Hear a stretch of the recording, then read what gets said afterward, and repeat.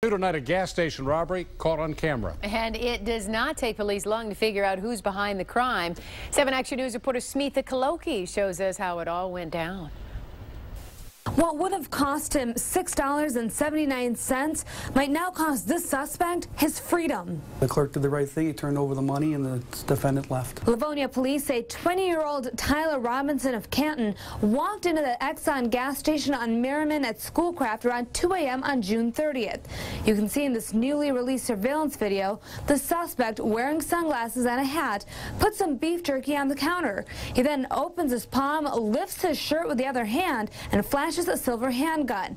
He casually walks away with the jerky and an undisclosed amount of cash. Could have been worse than what it is now, so I'm glad that it turned out the way that it turned out. Nobody got hurt. Jay Alkalani works with the clerk who was robbed. He hopes the suspects get justice.